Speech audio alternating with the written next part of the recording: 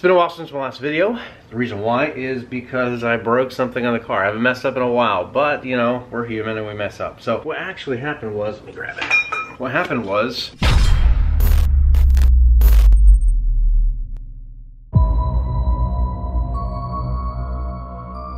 good morning guys, welcome back to the channel. We got an interesting, really cool video for you guys today. A direct comparison of the Steeda lowering springs, the progressive rate versus the dual rate. Yes, you can see that we have ripped apart the car once again. It's kind of cool because I do have some experience over the past month or so with the progressive lowering springs from Steeda and their Pro Action shocks and struts. The car does sit really good on these springs and I'm really enjoying the feeling we're getting out of them. I mean, being able to live with the car and then also be able to still take turns like we have been doing. It's just been a real treat. Again, we may try something a little bit different in the future, and then you guys can follow along by subscribing and staying up to date with the videos.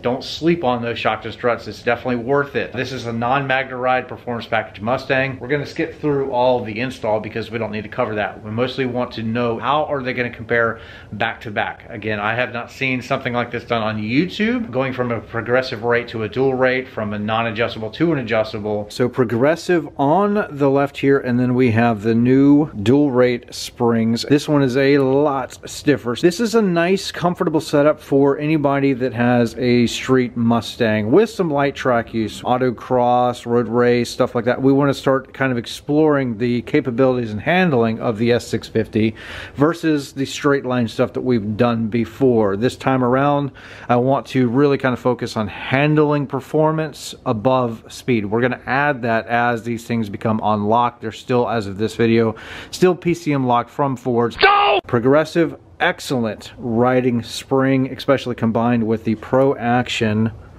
non-adjustable shock and strut setup. I wanted more adjustability without going full coil over, so this was kind of the recipe from Steeda that they suggested, was do the dual rate springs with their adjustable Pro Action shocks and struts. So basically where these end as they're fully compressed is basically where these begin. So this is a much heavier duty spring.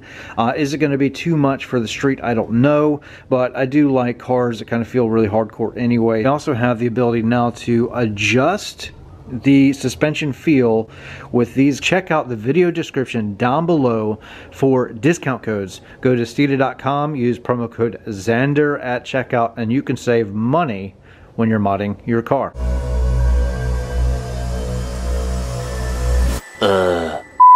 It's like 30 degrees out here, guys. It's been a while since my last video. The reason why is because I broke something on the car. I haven't messed up in a while, but you know, we're human and we mess up. So what actually happened was, let me grab it. So word of the wise, if you're gonna go to the Pro Action adjustable version of the shocks and struts from Steeda, go ahead and get their, let me show you.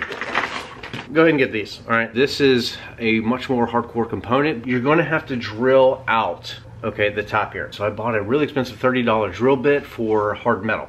And the problem is that we messed up the rubber bushing inside of here. So you can see all this play.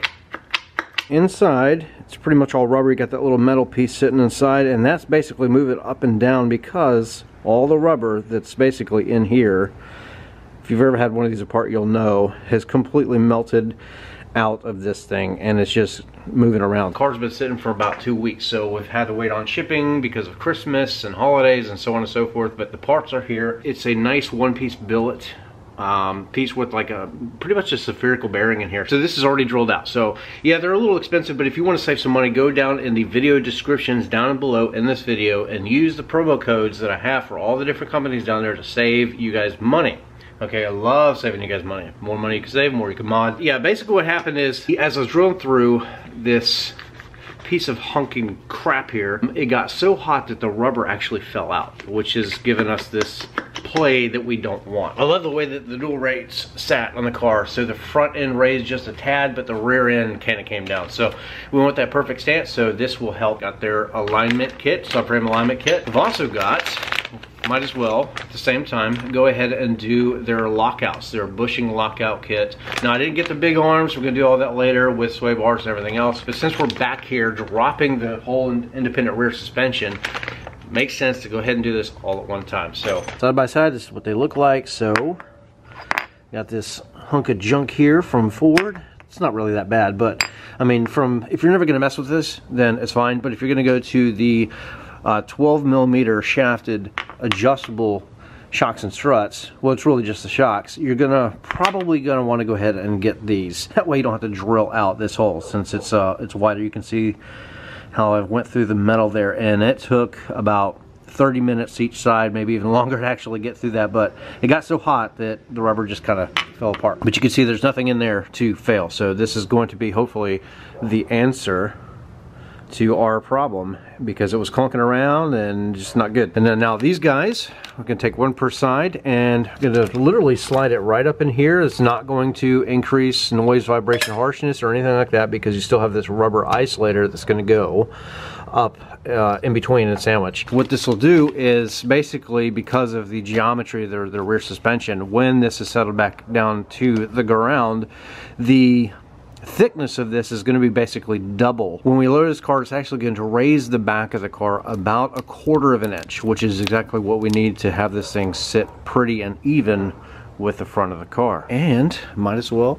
like I said, go ahead and do these at the same time to get rid of all the wheel hop. This should get rid of about 90% of it or so. If you want to do the long arms that Steeda sells, definitely recommend those too. I'm going to be doing it in the future. Get this thing to be a handling go-kart feeling car on the street and the track.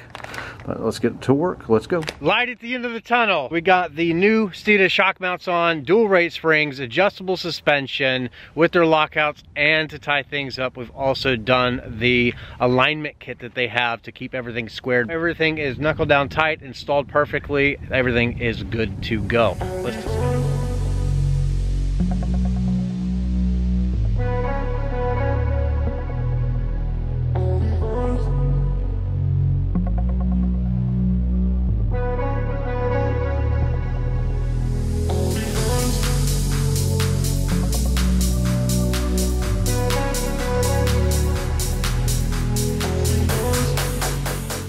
Also, during the install, I put in some 1/8" spacers to go up into the spring perch to give a little bit of height in the rear. The dual rates overall from the Progressive sit a little bit higher, maybe about 1/8 of an inch all around.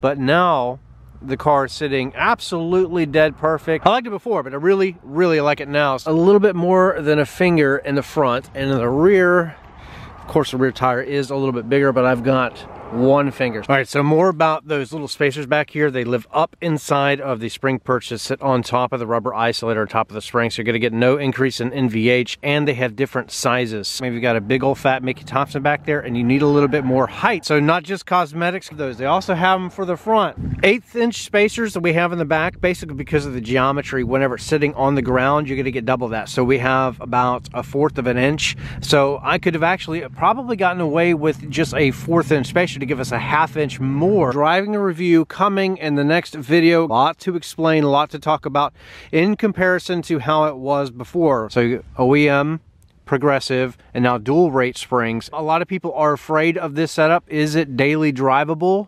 Because this is a daily. We're going to discuss all of those things, but I've got to tell you that I'm pleasantly surprised so far. So stay tuned. Springs and shock, strut, suspension, it's all subjective and everybody likes their own flavor. Kind of cool. Now we've got to taste a couple of different recipes here, and I think that this is the one that's going to stay on this car, and we're going to progress from here. Let's continue walking around, just showcase the car a little bit. Yeah, we're going to continue adding some go fast parts, some handling bits. We made it this far. Remember, we've got discount codes down in the video description. If you like saving money and you like modding your car, I do both, and I know you guys do too. Save some money. Go check out the video descriptions down below. We all enjoy modding our cars, and we want to save a couple of dollars when we do it. Go down below. Don't miss the codes down below. Go check them out. There's a ton of them. Anyway, that's going to pretty much wrap up the video. Loving the stance and the ride of this new, all new Steeda dual rate setup on this Mustang GT. So more to come in the next video. We're going to talk to death about it, try to compare from feeling without you guys actually being in the car, how the suspension has differed on both of them, because both are streetable, but one's better than the other. Which one will it be? I don't know. That's kind of subjective. Stay tuned. We'll discuss it in the next video. God bless. See you later. Bye.